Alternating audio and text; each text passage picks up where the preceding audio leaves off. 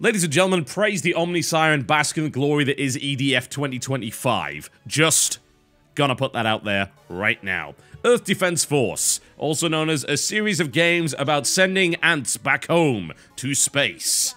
This is EDF 2025. This is by the original developers of Earth Defense Force, as in it is not the guys that made Insect Armageddon.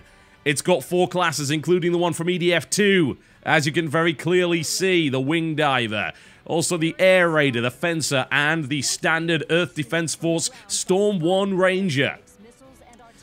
And it makes me really, really sad because it doesn't actually have a PC release date and might not even come to PC. I really hope it does. You know, if you want this to come to PC, then show a little bit of interest in it, yeah?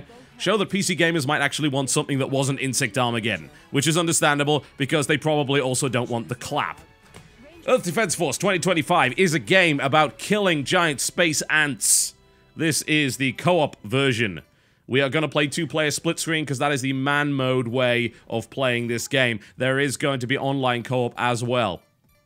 You can slightly customize the colors of the helmet of your trooper. Very important to note. I'll be showing you some Ranger gameplay on the first mission. I'll show you a little bit of Fencer. There'll be some Wing Diver gameplay in there as well, because I'm playing along with one of the guys from D3 Publishing. He's going to play a Wing Diver, who by default has the Rapier laser assault weapon, which is kind of a laser shotgun and a plasma launcher. I start with an assault rifle with a 120-round magazine and an infinite rocket launcher. Does it have 5 difficulty modes like the first one? Yes, it does. Okay, I'm gonna have to try and balance between pandering to people that love Earth Defense Force, i.e. me, and those of you who have no idea what EDF actually is. Consider this, right? Fully destructible city, lots of giant space ants that are about 20 times the size of you. Then consider that those creatures are the smallest creatures that the game throws at you. Hundreds of enemies on the screen at once, a bunch of frame drop, ridiculous explosive weapons, and some of the most cringy, hilarious translated Japanese dialogue in the history of ever. That is Earth Defense Force in a nutshell. This is a game about giant space ants and blowing up the city in order to save the city. This time around they've got civilians in stylish clothing. It is not a game that really survives too much on its graphical fidelity, because there are hundreds of things on the screen at any given time. And even then, of course, the Xbox 360 cannot handle it, with obvious frame rate drops here and there. It is also not a game that takes itself too seriously, as I think you can very clearly see from some of the loading screens. Let's get into a little bit of EDF. I'll show you the default weapons. Yeah, these are the default weapons. There are hundreds of weapons in this game that you can unlock via random drops. The strength of the weapon is often determined by the level of difficulty that you are actually playing on. Here we go. Welcome to Earth Defense Force. You can also upgrade your overall character by getting armor drops. These will kind of be required to beat the harder difficulty levels. We're playing on normal right now with default soldiers. To the right, you can see the Wing Diver there, and that's what the Wing Diver does. Yeah, she's pretty good at what she does. And I am playing the Ranger, kind of standard Storm 1 kind of guy. My assault rifle has an absurd amount of ammunition in it. Ammo in this game is unlimited.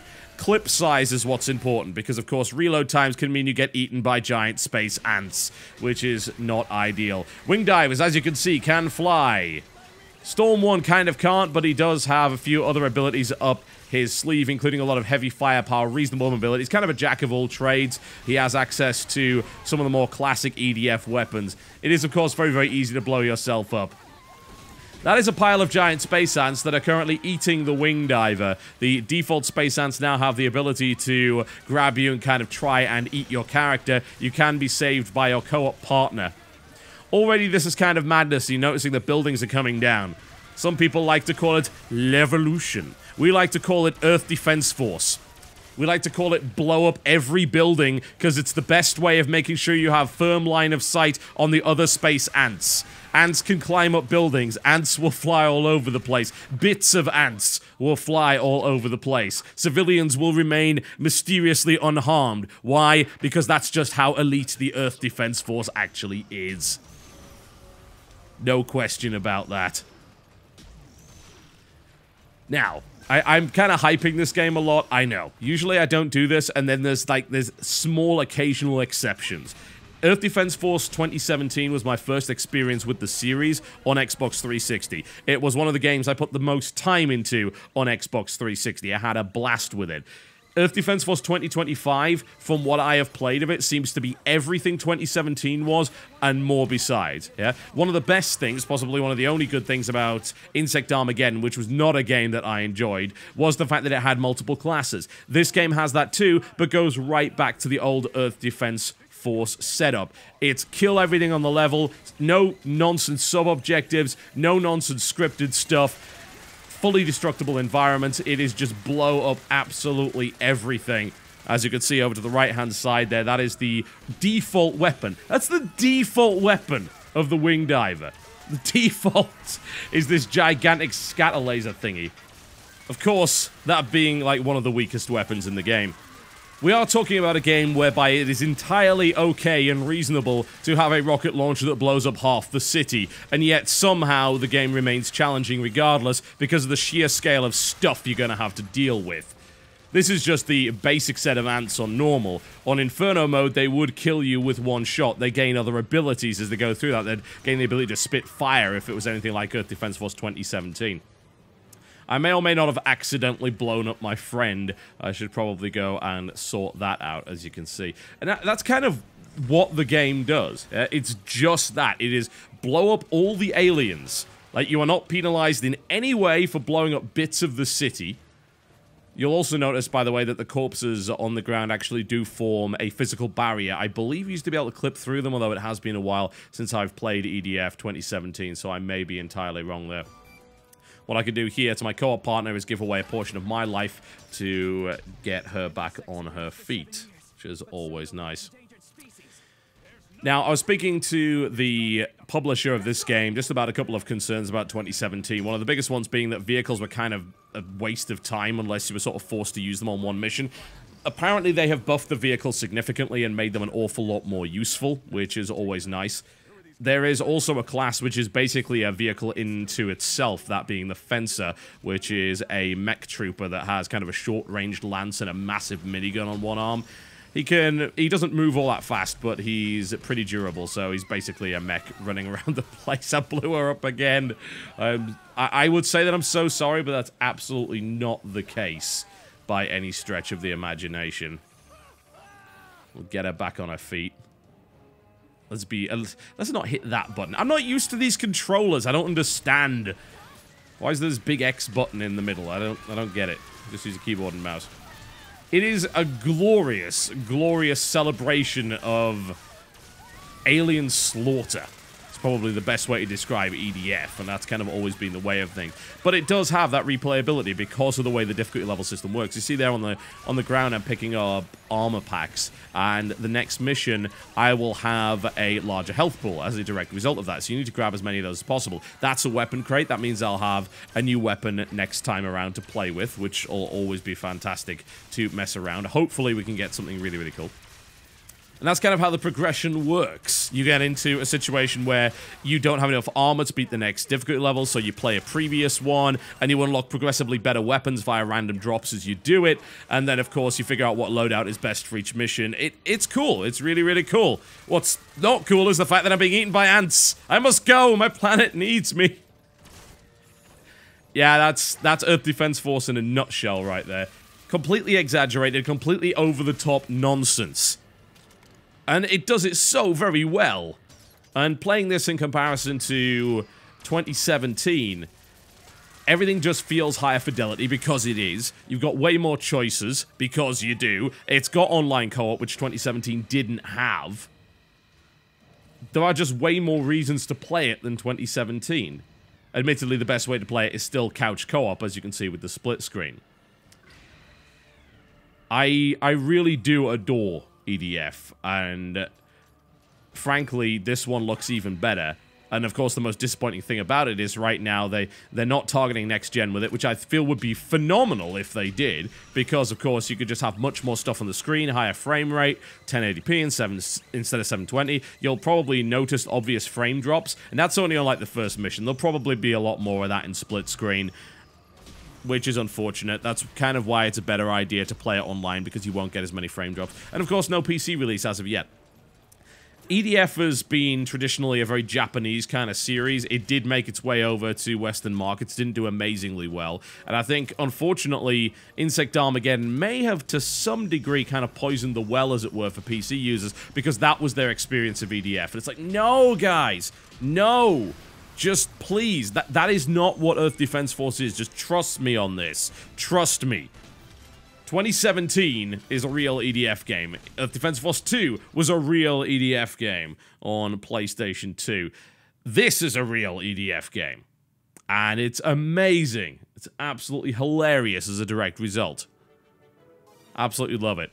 You'll notice I managed to get myself a grenade launch. I think it was a grenade or grenade launcher by the looks of it. I want to switch up some classes a little bit.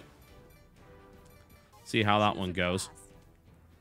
So that's the wing diver. We're going to probably take the fencer for this one. So it's a power-framed armored soldier. You actually have 4 loadout spots in this one. And you can fire with the left and right triggers, as you might imagine, to utilize those weapons. You can equip deflection shields and various other things. It's kind of beastly. You can have up to 4 weapons at once. We're going to keep the deflection shields for the time being, since we don't have a huge amount of choices there. But I believe you can fire, if I recall correctly, you can fire 2 weapons at once, which is pretty damn cool. You also have a very short-range weapon by the name of the Blast Hole Spear, which is very useful for kind of getting down and dirty, which you can do, because you're a little bit more armored. So let's hop in and see exactly how the fencer operates here. That is the fencer on the right there. As you can see, with the gigantic minigun and the large shield, you can, of course, use that to deflect projectiles. He does have jump jets, because why the hell not? Fairly limited, but regardless. You might wonder why the hell you would play the Ranger at this stage if you have access to all that other stuff. Well, it really... it's just spraying bullets everywhere. It really mostly comes down to the fact that the Ranger kind of has the biggest selection of weapons, and some of them can be ridiculously powerful. Absurdly so. I mean, even the default rocket launcher for the Ranger, the Stingray M1, which can be upgraded to ludicrous levels by getting other drops later on, by the way, is a really solid weapon. You're also fairly maneuverable. You can do dodges and things like that, which you can't really do with this. I'm just mowing things down. What kind of disappointed me was the fact that this minigun doesn't actually destroy buildings, but I guess it would be kind of ridiculous if it did. You'll notice that the ants are now able to kind of spit fire and acid at us, so we don't like that. And I might get out the blast hole spear there, and just at short range, this thing is a gigantic melee shotgun of sorts, so you can just blast your way through stuff. It's kind of wonderful. Doesn't blow buildings, but I guess if you were to get a heavier weapon later on, you would. There's really not a lot else to say about Earth Defense Force 2025. It seems to be a worthy successor to 2017. It looks like it goes back to exactly what was good about the original games, and it abandons most of what was going on with Insect Armageddon, which is good, but it keeps a lot of the good stuff, as in, like, the multiple class options and things like that. It's ludicrous! And that's exactly what we need from an EDF game. God, I hope that they decide to bring this to PC. It's not that likely. I'm afraid, I mean, it really isn't. But hey, we've seen that happen before. If you want this on PC, let them know. Facebook.com/EarthDefenseForce. You can tweet at them, which is EarthDefenseFCE. Let them know. I would love to see this on PC, and it would work so well. 60 frames per second, maybe some better texture quality. Even just the 60 FPS would be great. I'm sorry, just buildings falling around me. God, it's so damn wonderful.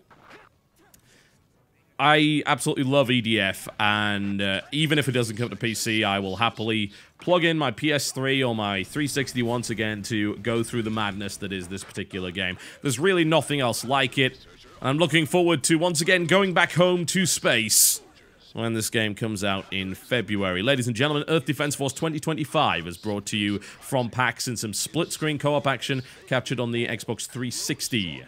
My name has been TotalBiscuit. Thank you very much for watching. I'll see you next time. But it is not a problem.